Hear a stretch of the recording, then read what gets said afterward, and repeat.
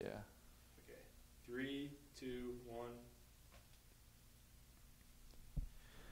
This is the ETBU Sportsnet. I'm Adam P. Ledyard here with head volleyball coach Lyndsay Mashe. Coach, great week last week for your team. Went 4-0 at the tournament at Austin College, and you beat number 23 Southwestern. Recap last week for us.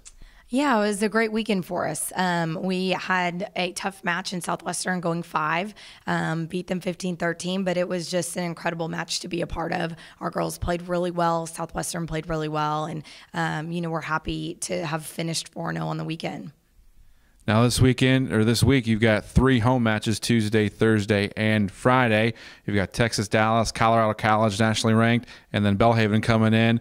3 of your 5 home matches this week. Talk about being at home and opening up at home and the excitement that'll be here from all our fans. Oh, yeah, we're so excited to get it home. The girls are excited to be in front of the school playing, and just, it's a big week for us. Conference play, 2 of the 3 matches are conference, and then Colorado College, of course, is going to be a very great match for us. So we are looking forward to it. Special award this week. Mallory Sanders was just named the AVCA National Volleyball Player of the Week. Just talk about that and that award for the program. Yeah, that is a huge accomplishment for Mallory and for our team and program.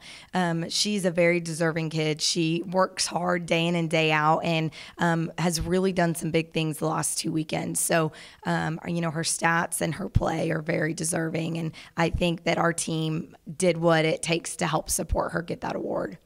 All right, Coach, thanks for talking to us here on the ETBU Sportsnet.